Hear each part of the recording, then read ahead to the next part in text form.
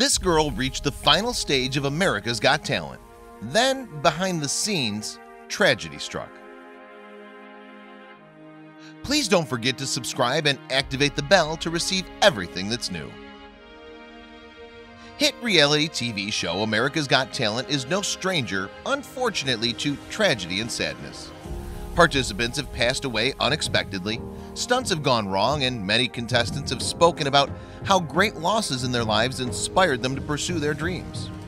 But in 2017, a particularly awful event involving a 13-year-old America's Got Talent star and her family touched the hearts of everyone who heard about it. That teenager was Evie Clair, who's been a keen singer and pianist from a very young age. The Florence, Arizona native first started playing the piano aged just 2, in fact, and within just a few years she was performing in theater productions.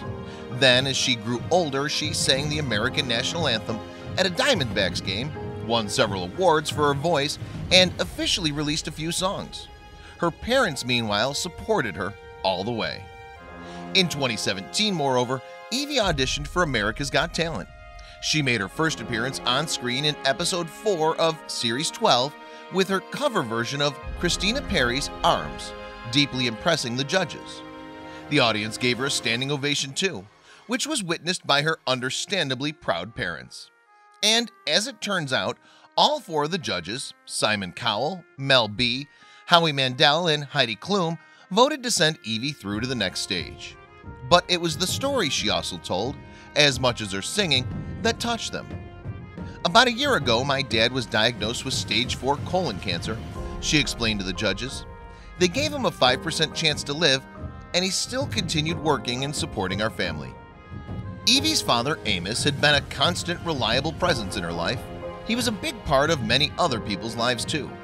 Amos was a teacher for disabled pupils at a high school, for instance, as well as a wrestling coach, a counselor at the Florence prison, and a bishop of his church. And along with Evie, he had 4 other children: Porter, Kira, Ruth, and Blakely. In fact, Evie's whole family watched with pride as she advanced through America's Got Talent. Her next song was I Try by Macy Gray, and the skill with which she performed it saw her move on to the quarterfinals. Mel B even cried at the end of the performance.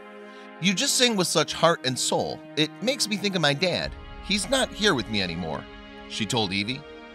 Then for the quarterfinals, Evie sang Birdie's Wings and played an accompaniment on the piano. Her father, however, was missing from the crowds. He'd been sent to the hospital and watched the whole event from his bed. Indeed, as Evie progressed through the contest, Amos's condition was slowly getting worse. Even without her dad cheering her on in person, though, she came out a winner, with another standing ovation no less, and was put through to the semifinals. Then at the next stage, Evie sang the emotional Ella Henderson song, Yours, and was again met with praise from the judges. "Your voice was beautiful, your tone, your pitch was stunning," Simon Cowell told her, "and let me tell you, your dad is going to be so proud of you." In fact, Evie was subsequently put through to the finals after receiving more online votes than her rivals. But by this point, her mind was on more serious things than the competition. After her semifinals performance, her mother had approached her backstage and found somewhere private for the 2 of them to sit. And Evie's mom had some bad news. Amos's organs were starting to fail, and he was now on life support. And tragically, Amos passed away with his family by his side on September 7th, 2017. His loved ones had decided to take him off life support and let him die peacefully. We gave the children each time alone with Dad before turning off life-sustaining machines, Evie's mother, Hillary, subsequently wrote on her blog. The children burst into tears but are now at home laughing at old home movies of Daddy and remembering our great love for the most wonderful man any of us have ever known. Hillary also mentioned on her blog how helpful and kind the America's Got Talent team had been. They had all sent flowers for Amos's funeral for one, and Simon Cowell had also offered to let Evie leave the show to recover from her loss and return the following year. However, Evie decided that she would continue to perform on the show in honor of her dad.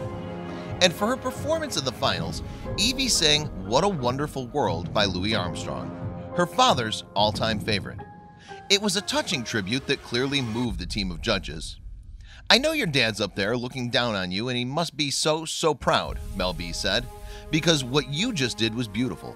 It was so pure and so raw. Mel B felt a particular connection to Evie as her own father had died of cancer in March of 2017.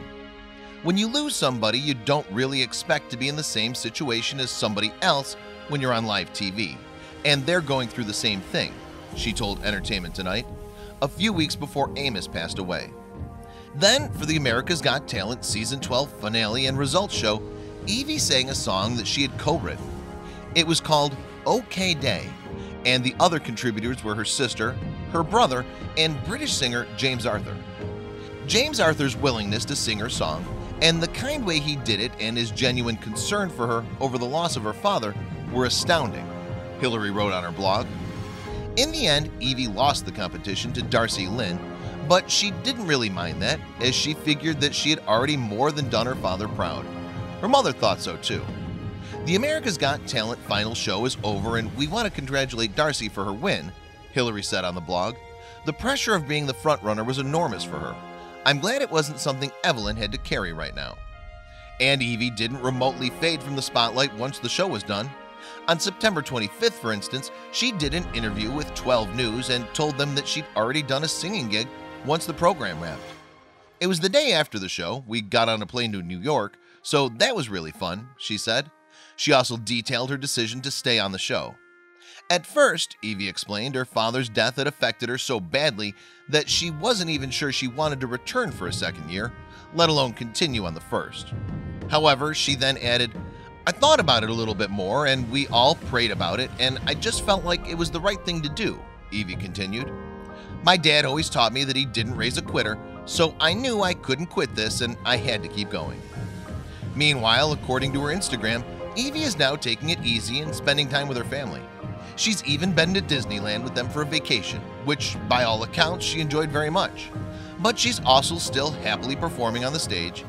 In October 2017, for example, she appeared alongside Arizona improv group Jesters and made up songs on the spot based on suggestions from the audience.